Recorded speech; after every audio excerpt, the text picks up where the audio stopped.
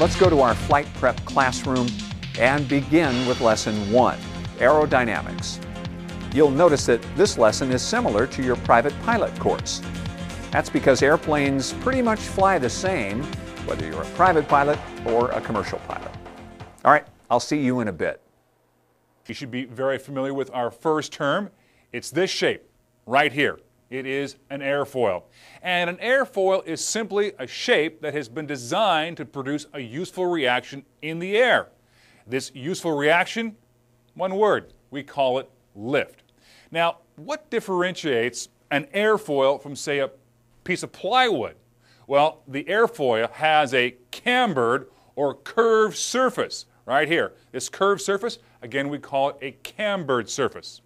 The camber, as you remember from your private pilot studies, is the amount of curvature something has, in this case, the upper and lower surfaces of the wing, right here. Now, this next term we call the chord line.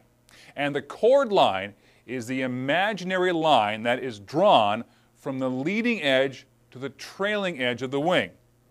Leading edge, trailing edge, and that line right through it, that's called our chord line. Now, notice here in this next graphic that the shape of the airfoil, such as lowering the flaps or deflecting the ailerons, changes the chord line. Now, this is important to remember. What we're really doing here when we lower the flaps is we're changing the camber of our wing. The greater the camber, the greater the lift.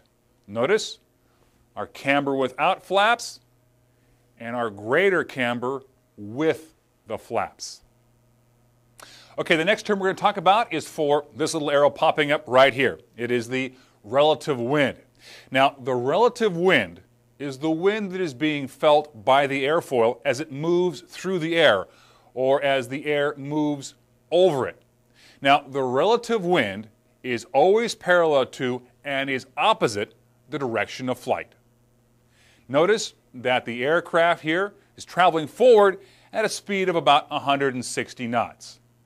So, the chord line is shown by this line right here. Now, notice that the relative wind is shown by this arrow, and they are moving in opposite directions, but parallel to the direction of flight. Now, our next term we have is for the angle of attack. And the angle of attack is nothing more than the angle that's measured between the chord line and the relative wind. Chord line, relative wind, hence our angle of attack. Now, in the cockpit, you, the pilot, can control the angle of attack by manipulating the flight controls or by changes of the angle of attack.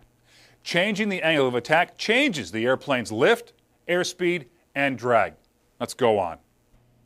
Now, our last term is called the angle of incidence. The angle of incidence is the angle between the chord line and the center line of the fuselage.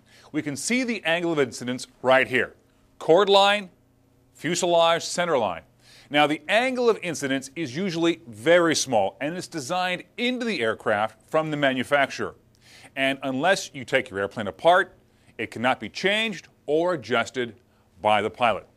Time for the good old-fashioned FAA test question. Take a look at this.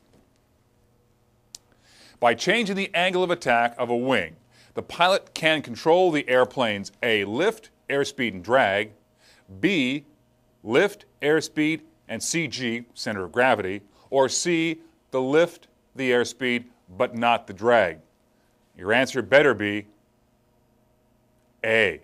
By changing the angle of attack of a wing, the pilot can control lift, airspeed, and drag.